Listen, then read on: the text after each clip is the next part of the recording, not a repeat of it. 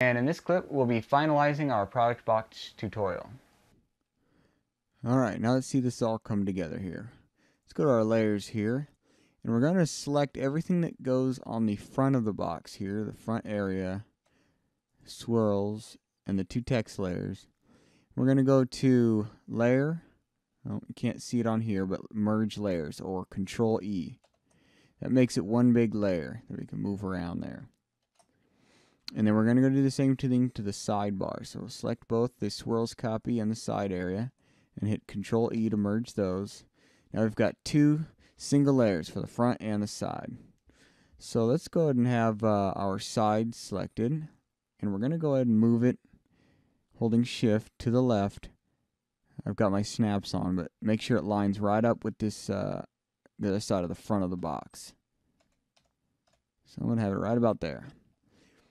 Now we're going to go into our layers again, and our background, we'll leave that black for now. Let's go ahead and select our front of the box here. We'll hit Control T to transform, and you can right click in this transform area and go to perspective.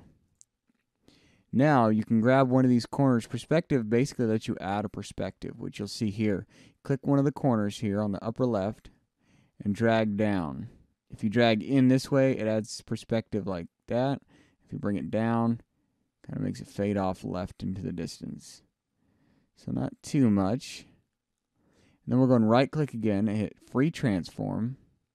We'll bring it back in. Okay, that looks about good. We'll just go ahead and leave it there. Hit Return to apply it.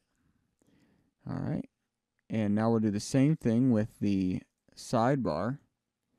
Hit Control T and right click perspective, bring it down a little bit, right click Free Transform, bring it in. Now you can see our box starting to come out now. Go to our layer here, and our background, we'll go ahead and make it white. Now it doesn't look very good right now, but let's go ahead and merge the two copies we just tweaked in a perspective. So hit Control and select both those layers, and then hit Control E to merge them. And now the final step will be converting this background to a layer. We'll go ahead and double click it to make it a layer and hit OK. And now in this box layer, we'll go ahead and bring up our layer styles, add a drop shadow so you can kind of see it. And now we'll add our distance at 1 or 2, and bring our size up a little bit and our opacity down. We'll click OK. See how it looks.